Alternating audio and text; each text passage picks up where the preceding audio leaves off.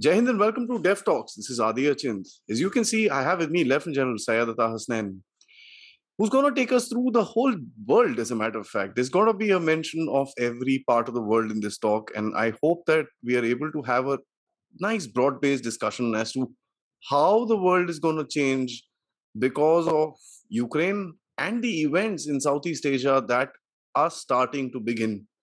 Thank you, sir, for joining me. It's an interesting time for geopolitical analysts. There's lots to read and no time in the day. Thank you very much, Aadi, and Jai Hind to all our viewers. Sir, begin to ask you because, we see a sudden shift of focus towards the East. Everybody's starting to talk about China back again, which was basically the case till about December last year.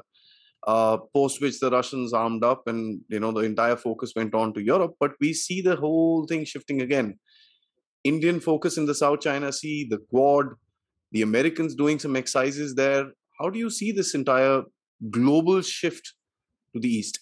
Yes, and the most interesting event coming up, the Shangri-La Dialogue, which is also coming up very soon in Singapore, right? So, of course, as you say very correctly, yes, it's very, very interesting times. Geopolitics at its best, and a great time for analysts to put their minds to it and see what is the likely future. Why has the focus suddenly shifted to the East? Well, wariness with the West, I suppose. Everyone expected that Ukraine would be over in 7 days, 10 days, 20 days, maybe a month. It's now 100 days and counting, and it's still not over.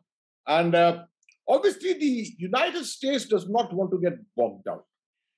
The whole purpose of getting out of Afghanistan and the whole purpose of pursuing the policies in the Middle East leading to the Abraham Accords was all about stabilizing these two fronts, Afghanistan itself and the Middle East.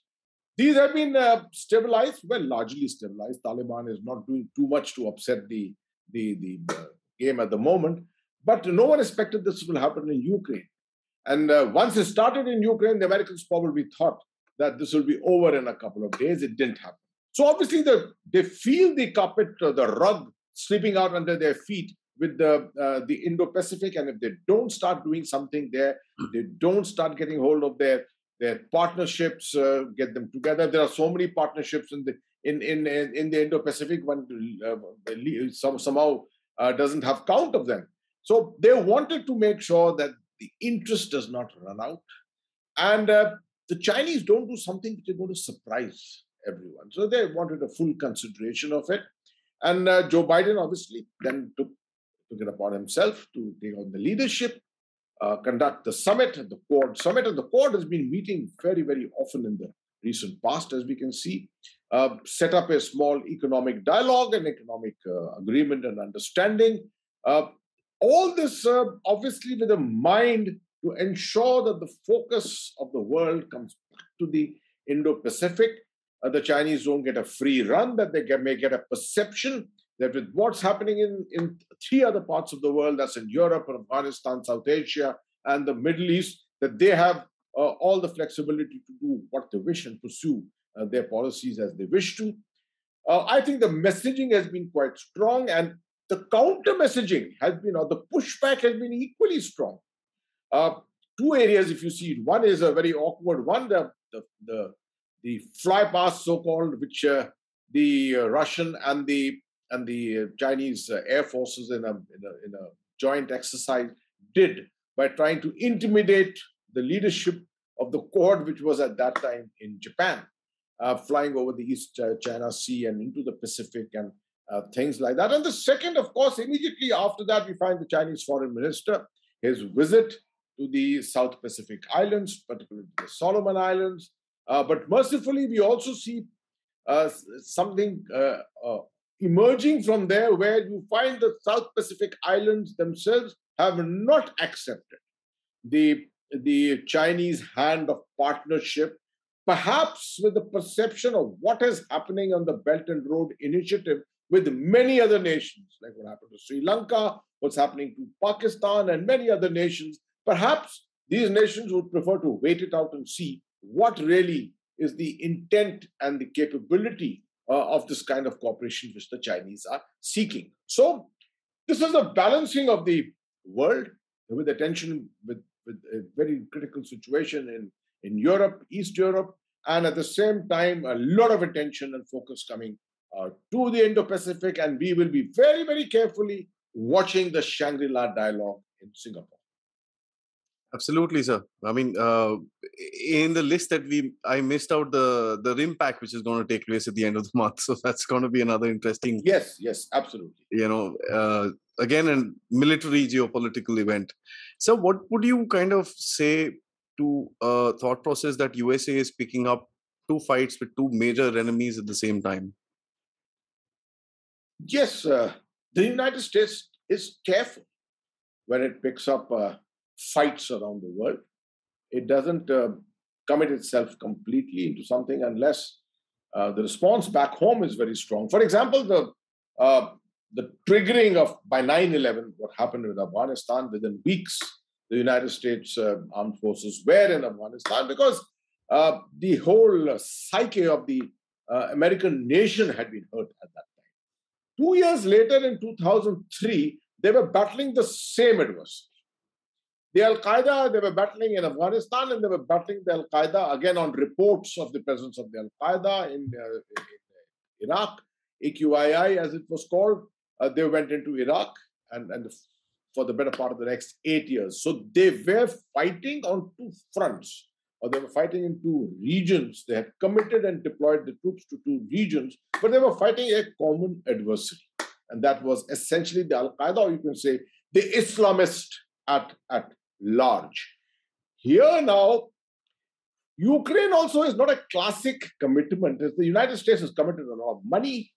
They've committed a lot of their focus. But this is still a war by proxy, as they're saying that the United States is willing to fight till the last Ukrainian. It is really not, they're not confronting the Russian army directly on a one-on-one in East Europe. Against the Chinese, I think the Americans are quite certain that's not coming to war yet. By all assessments, if you say it, the year 2022 is too premature even for the Chinese to try and intimidate the Americans. Naval power, particularly, if you see on the naval front, the United States rules the oceans very largely, right? And of course, they are expressing their concern. You can see the visit of General Flynn is taking place to India at the moment. Yesterday, he was in meeting with the Indian Army chief, with a number of other people. He is the land forces commander, the commander of the land forces component of the U.S. Of the Pacific Command, which is in Hawaii, right? So they are getting their act together and making sure that the messaging is correct.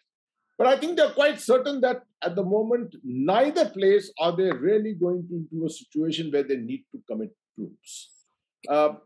And I think that situation will continue for some time. The United States will remain careful about this particular aspect. Sir, what would you actually say to the European Union, who's at the forefront today in front of Russia? There's that NATO tangle with Finland and Sweden. There is remilitarization. The sanctions are starting to kind of bite, and that's something that is coming out from the Hungarian Prime Minister, the Slovakian Prime Minister. Even the Italians seem to be on a little bit of a wary foot with regards to this entire thing. How do you see the EU beginning to cope up with what is happening and their reactions going forward, sir? See, Aadi, this is a very interesting situation emerging because I think, for one, no one expected this war to elongate to the kind of extent that it is elongated. Everyone thought that they'd put sanctions and come probably 4 weeks down the line, things would be hunky-dory perhaps, and there would be some kind of a ceasefire. No one expected that such an elongation of the situation. Now, sanctions you may put on one nation, but remember that there's a reverse effect on you also. Now, in the case of Europe, the whole dependency on energy, that is the major issue for them. besides that other fact that they were all emerging from the pandemic. You see how the pandemic had affected the whole world. Remember, India minus 24% in the first year after the pandemic. We have really bounced back. I mean, India needs to be proud of itself the way it has bounced back. Most European economies are expecting, which are larger economies, are expecting about 3%. Will be lucky if they get a 3% upward movement. Most smaller emerging economies are 1.5 to 1.7%. Nothing more than that. We in India are 7.5% that we are looking at. So I think we are in a different part of the universe at the moment. But this is the situation in Europe. And with the energy cuts, overall availability of food security, which is a major problem, energy security, and by Europe is planning to ensure that 90% dependency on Russian energy is taken away as far as Europe is concerned. So much of the energy will probably come from the Middle East, and very largely we are hearing from the African countries, Nigeria, Angola, and places like that, that it will be made up. But it is pinching them as much. The next 1 year is going to be a very serious effect which will take place on the European economies itself. While that is true, the Russians are also affected, right? Absolutely. Of course, in this emerging picture, you are aware the information game has been such that no one can depend on what statistics and figures. I'm quoting actually basically IMF figures. What I have been reading is more, I thought this is something which is more middle path, IMF, which is giving you a unbiased opinion of both sides. But they're talking about Russia, a contraction of the economy by 8 to 9%. And 6 months down the line, that contraction could go to as much as 16%. That is the time when you find that the Russians it'll start hurting the Russians. At the moment, it is still not hurting the Russians. And the Russians are still in a position to be able to continue the push that they are giving in Ukraine. It is, I would say, the real effect will start coming 3 months from now, perhaps. That's what my research is showing me. How much are the Russians willing to cut back? How much are they willing to tighten their belts? That's a moot point at this moment. But the Russians are used to war. The Russian tradition and the kind of casualties that they've taken in the Second World War is just nobody's business. So the Russians can last out. It's not that they will not last out. But that should bring us to the issue as to how long more will this war continue? What is the ground situation in Ukraine at the moment? Is there any possibility that the Ukrainians could ultimately win this war? Because we are hearing of a tremendous amount of support, military support that they are receiving in terms of arms and ammunition. I was looking at the recent figures in the last couple of weeks, the commitment which the United States, France, Germany, and the UK have given is about $8 to $10 billion of weapons immediately being flown in. All the important weapons. The Western routes are still open in Ukraine. The Russians have started targeting some areas in the Western Ukraine at the moment, but that's not sufficient yet. Those routes are well established, corridors are well established, they are fairly well secured, and through them, all this material is coming in. So that's the next point that we should be discussing as to how long more can this war sustain in Ukraine. Indeed, it seems quite, not a very simple sight or simple situation to analyze, because at the end of it, the objectives that the Russians had set out for themselves have kind of been pushed around. And we had Sergei Lavrov day before yesterday when he was in Turkey talking about the denazification of eastern Ukraine. And he mentioned this very clearly. So that kind of showed me a little bit of a shift in the narrative on that particular aspect. How do you think this will, kind of play around within the future? Because we also have calls for negotiations coming in the most ardent of Western press today. So do you see any breakthrough happening in the near future? Windows emerging, Aadi, everywhere. What you have very correctly quoted, the visit of the Russian foreign minister to Turkey. And in that, the negotiations, very importantly, the negotiations to open up the port of Odessa Odessa. to try and get grain out from there to help in the overall food security of the world. Now, this is something which is very, very interesting, right? We didn't hear this something like this in the past, and there are appeals and cautionary messages coming out from different countries of NATO now who are getting worried about their own economies, etc. When these sort of signals start coming up on both sides, someone will have to probably catch hold of this and grab it and exploit the moment. You need to, because for the last 2 months, neither side has come to the table, right? So there are two ways of doing it. One is that you come down at the operational level and start discussing things on the table down below, hoping for a ceasefire immediately, and then think of taking it up. The other thing is to meet politically in a different capital somewhere. You bring in Zelensky, you bring in the Russian President Putin, or you bring in any other officials, trusted officials, etc. You have interlocutors in terms of the NATO officials, the United States themselves there, etc. It can start with this top-down approach. One of these approaches will have to be adopted, and I do predict that this should be on the cards in the near future, because I do suspect certain amount of back-channel calls are going on already. They are already going on. In these kind of situations, back channels do remain open. So some kind of back channel calls are going on, and it's a matter of time before somewhere a back channel initiative may just succeed, and they may just get together once again in Turkey, or they may get together somewhere in Germany or any of these countries like that to have an initial icebreaker once again.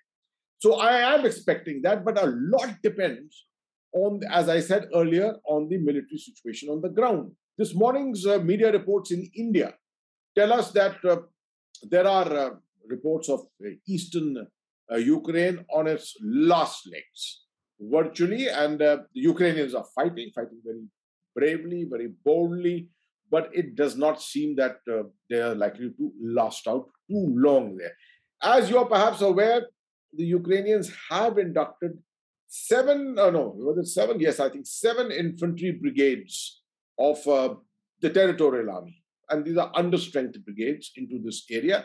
They've done well. They've been able to push back many of the bridgeheads which were created. They've been able to push back some of the isolations which have been done around the cities. But that's about all. They have not been able to push in too many of the modern kind of weaponry which is coming in. Of course, all the missilery, the anti-tank missilery, the drones and all are already there. But the reinforcements which are coming there are obviously not being able to reach there so effectively, right? So if Donbass falls, virtually, I mean, in the sense like Mariupol fell, if the whole of Donbass falls, I do suspect that should be the trigger. Because I have said all along that the major objectives of the Russians were, one, regime change, which is not possible at the moment, unless we perceive that also as a possibility, because the manner in which the Ukrainian president has held on is continuing to insist there must be segments of society in Ukraine who must be feeling exactly the opposite. That enough is enough. 100 days, we have destroyed our nation. We have not achieved anything very major except a military pushback, and we don't know how the nation is going to be reconstructed all over again. So they may be looking for an alternative leadership. And if that happens, then you may just find a regime change which the Russians were looking for.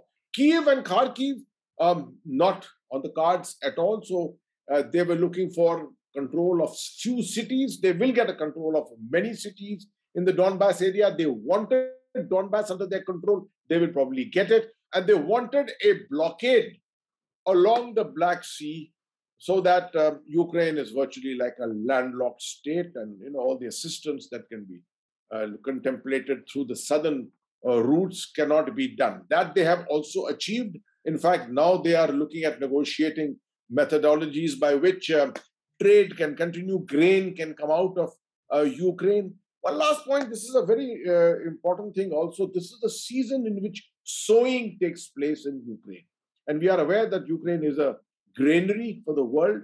Apparently, all the fuel which has come is all being, sent to the front lines. It is the tanks and the aircraft and things like that which are being filled up at the moment with fuel.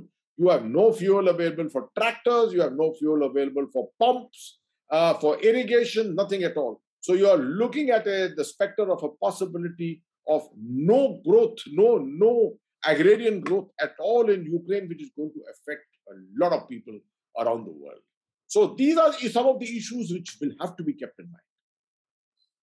I think you brought out a very interesting point, and that literally, coincides with the report I was reading in the morning. And before we move on to the Russia-China alliance, come back towards the east a little bit, I'd like to actually mention, the Russians today put out a report saying that they are now, Sergei Shoigu, who's the defense minister, put out that they are now fully connected by road and rail to Crimea.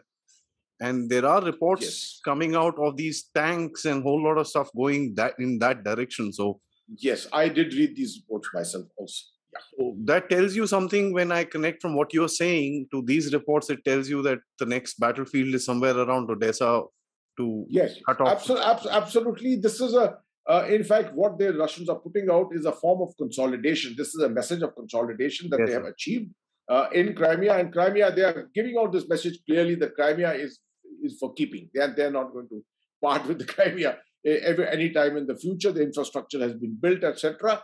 And this is also a part of the psychological wargaming which is going on simultaneously, keeping your adversary pressurized. Wonderful, sir. So let's kind of, visit the Russia-China alliance, so-called. And you mentioned this with that flyby. Sustainable, sir? Let's first talk about that in the context of India. A lot of people don't agree with me. In fact, when I wrote, a lot of people told me, "Sir, you're not right. You're not right." What I mentioned in my write-ups was that the Russians would not want the Chinese to put any pressure on India on the line of actual control anytime in this period. Simply, my reasoning for it was the Russians would not want to be presented with options in which they have to side either with India or with China. It would be a very difficult thing for them. And therefore, their appeal to China would be, don't do anything. Keep your hands off from the Himalayan front completely. A lot of people didn't agree with me. They said, no, Russia does not have that kind of power today to influence Chinese thinking and things like that. I thought maybe it's important that a country as large as Russia, it's not just a question of its economy at the moment, etc. It is the large frontier it has got with China that influences or keeps that aspect going. It's good to have a huge country on your side. The Chinese would love it, right? So from that angle, I do continue to believe that the Chinese are, will play ball with the Russians at the moment and not to try to do anything awkward with India. Secondly, now when it comes to the economy, the Chinese have their interests in their relationship with the United States, as we are aware. And why with the United States? With Europe? That relationship may have been partially dented. But on the economics domain, I think the interests remain intact. No one wants that disturbed. And therefore, the Chinese may not play whole hog. They may go along with the Russians, but not show that kind of a commitment which will upset the apple cart when it comes to sanctions on China, for example. Of course, there are no sanctions on China, but one should not be thinking that the Americans would be looking at potential sanctions on China in the future. It will upset their own economy to a very great extent. But I think the Chinese are smarter than that. Remember also the fact that they are suffering the pandemic, the nth wave of the pandemic within China at the moment. The pandemic, perhaps created in Wuhan, has now finally come back to roost within Chinese mainland itself. And that is going to affect the Chinese economy. We're already hearing of Chinese economy coming down to 4%, right? And maybe even less than that. So I don't think the Chinese would want to risk too many things at this time. Someone may very well argue that if they could risk a flyby on top of Japan at this time on the East China Sea and over the Pacific, then surely they can risk many other things. Well, that's a matter of conjecture. These are more messaging rather than, as a military man, you'll kind of agree with me. This is more of a messaging rather than aggressive action. Let's talk about America now. So, Americans have provided a brilliant amount of support in terms of money to Ukraine. 63, 64, some people say 70 billion in terms of the entire collective West, if I may put it that way, has been pumped into Ukraine. Effectiveness, that is all secondary. And I am not wanting to get into that, as a matter of fact, because we've kind of covered it. The question is about American military support, while they promise something like that, because we had Joe Biden kind of mentioning about military support to Taiwan. And that's one of the biggest questions which is being asked today. Would the American standing be affected by its falling short of military support in Ukraine and the situation in Afghanistan? How do you see this game playing out? I got you. I get your question, and it's a good question. It's a question of a comparison that the United States, well, let's start from Vietnam. They got deployed in Vietnam and fought in Vietnam, right? Then they came and fought in Afghanistan, boots on ground in Afghanistan, right? They've had forward deployment all over the Middle East. They've suffered sometimes. They've had troops on the ground willing and ready to fight in Europe during the Cold War. Post the Cold War, the reduced strength of troops, and also willing perhaps to go to war tomorrow if it had come to some other adversaries. But here is a situation where they are only fighting proxy at the moment in Ukraine, right? I do feel that the US appreciation of the situation would have been that it is far too dangerous to get involved in war fighting directly. NATO getting involved in war fighting directly in the plains of Europe is something which was not even contemplated at the height of the Cold War. In fact, at the height of the Cold War, what was contemplated was that if the Russian war machine had come through those very famous operational maneuver groups, etc., had made a dash, then it was ultimately be tactical nukes, starting with tactical nukes and lead to a mutually assured destruction, which is what the deterrence factor was there. Now, as far as Taiwan is concerned, would the Americans be willing to put boots on ground? That's a very, very interesting debate. Remember, the United States is deployed in those areas, South Korea, Japan, bases in those areas, very, very strong naval presence.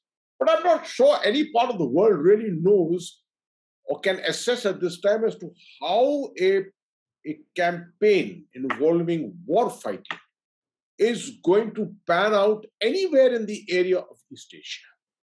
I'm not sure. People have written about it and things like that, but I cannot fathom this at the moment as to how this can happen. If the Chinese, if the PLA decides to invade, put a blockade around Taiwan, what would they expect the Americans to do? To try and break the blockade with the help of their very, very strong Navy, the US Navy? Would they be willing to come in and do beach landings and do a push against the PLA? I'm not so sure the Americans would be willing to do that. So all this is in the air, so to say, in this area. No one can say as to whether the North Koreans, if the North Koreans had made very, very threatening gestures to a South Korea, potential invasion, would the United States ensure a reinforcement of its deployment into South Korea? I'm sure they would do it because South Korea is something which is very dear to them, and they have fought before in Korea too. But about Taiwan, I'm not certain. And now what's happened in Ukraine, with what is happening in Ukraine, and with what happened in Iraq and Afghanistan, where the United States clearly did not establish a domination, or clearly was not a victor, I would say there would be apprehension in the minds of the US military leadership, and as much in the political leadership, as much in civil society there. And that is something that the Chinese would be assessing very, very strongly at this time. Not to say at any time that I under-assess what the US military capability is. My God, the United States is a huge war machine in every dimension when it comes to space, when it comes to water, the underwater, the land, and cyber, or anything. No one can match the US armed forces of the day today. But to be confronted in a restricted area by a very large country who's also economically very strong and aspiring to be a superpower, it is not easy to assess how a confrontation will really pan out into the future. That is I think one of the biggest geopolitical questions, especially with regard to Southeast Asia, because we see the temperatures kind of boiling up in this entire region, which brings me to a very, simple question, sir. We had two military incidents last week in the Southeast Asia and South China Sea. Both involving air assets of China, Australia, and China and Canada.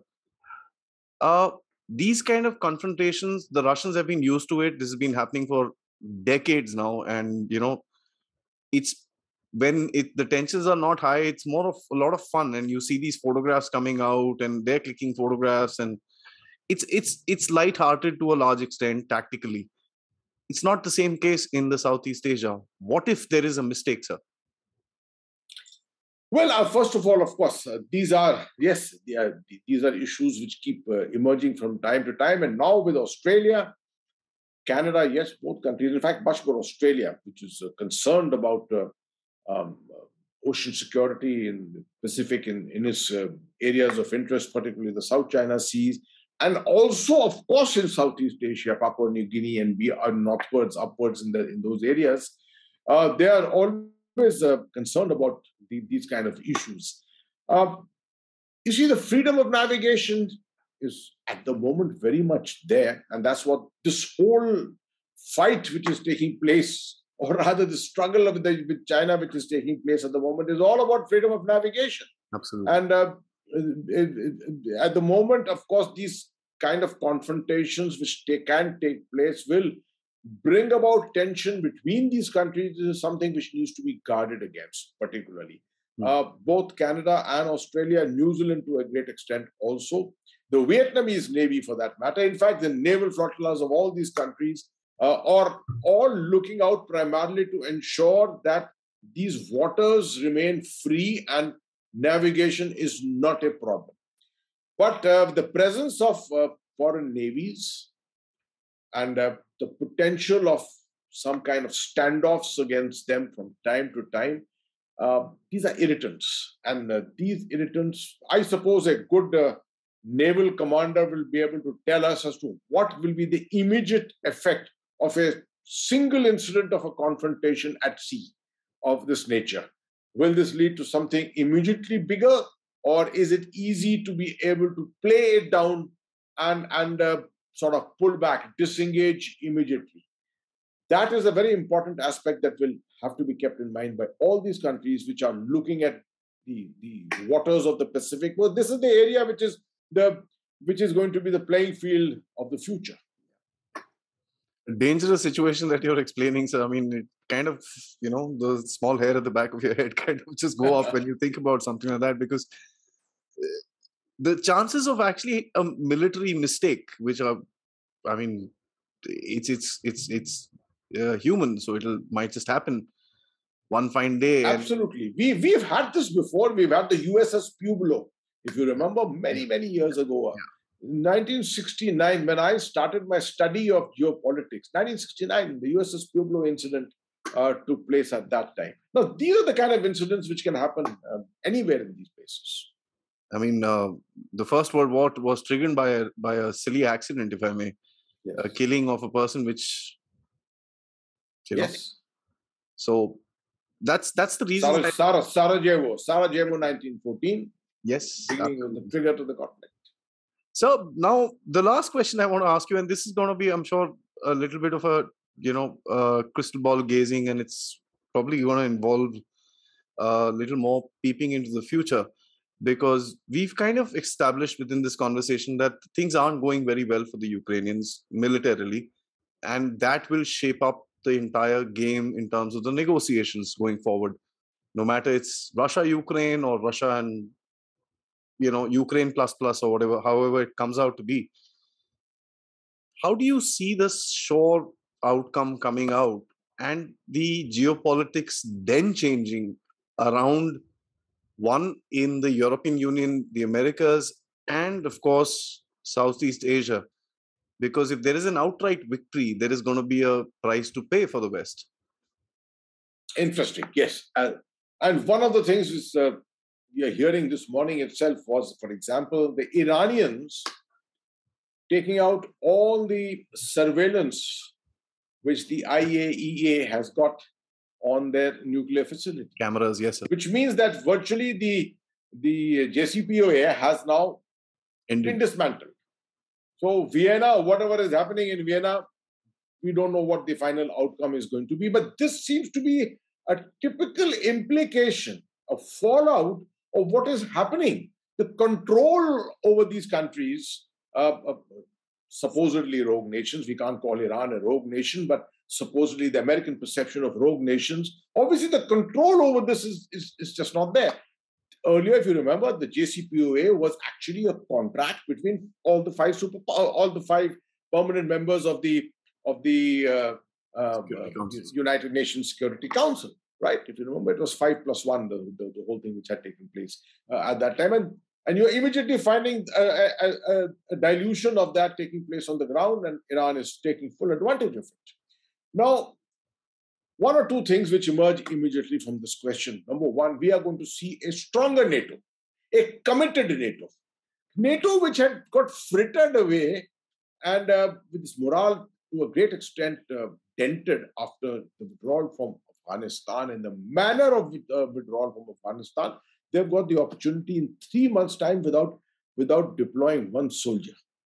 They have been able to retrieve their image to a great extent. They've been able to retrieve their unity to a great extent. That unity may get dented if this war elongates far beyond. That may happen. But at the moment, that unity is very much there. The relevance has come back with Finland, with the Switzerland and countries like that, all wanting to now join in. Earlier countries which were very, very reluctant to join them are all now willing to join them.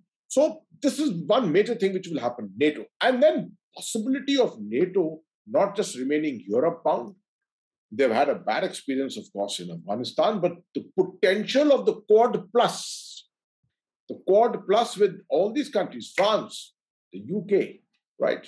We are likely to see France and UK. We may see Vietnam, of course, from the Southeast Asia itself. These are the kind of countries which are going to join in into the future. So while we are looking at one side, while we are looking at the war in Ukraine, we are also looking at the fallout of all this taking place on the Indo-Pacific, right? The other thing is the Middle East, from which the focus had lifted completely, seems to have come back into the focus of attention, especially after this Iranian decision. There is a visit by the Israeli premier, I think, or the foreign minister, I'm not very certain, to the UAE, and they are discussing out the fallout of what decision the Iranians are taking at the moment. So things are hotting up. Once Israel, Iran, the equations in Middle East are very clear. You can have a Saudi-Iran standoff.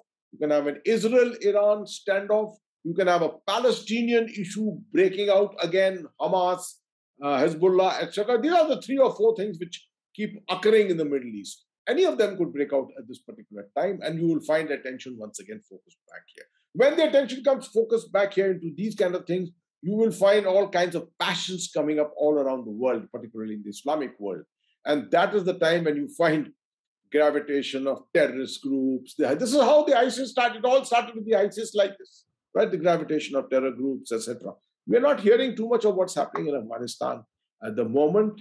The Taliban, of course, is maintaining the stability so far, but on the social front, Much of what they had promised, they are not delivering. In fact, they are reversing most of the decisions that they had arrived at in Qatar with the Americans before the final withdrawal had taken place. North Afghanistan, what is happening in terms of the terror groups, we still don't know fully. There is a gravitation of a lot of terror groups into that area. We have not much of reports coming out from there. So we are finding that while there is a general silence, near silence in many of these areas, because of all the attention which has been focused on Ukraine, the moment the war stops in Ukraine and efforts are made to try and get people on the negotiating table, I don't contemplate that is going to be hunky-dory with the restoration of, the rolling back of sanctions immediately. All this is not going to happen. Lots of things have become virtually permanent. You must have heard McDonald's and Burger King have both virtually wound up their business as far as Russia is concerned. Many of the banks have many of the white goods firms have all wound up their businesses in these areas, and these are not going to come back in a hurry. So the effect on the world economy, global economy, recovery of the global economy itself is all going to get affected. And this will continue in this manner. The focus will be the moment something happens, something positive develops in Eastern Europe or in Central Europe, you will find the effect will travel to the Indo-Pacific.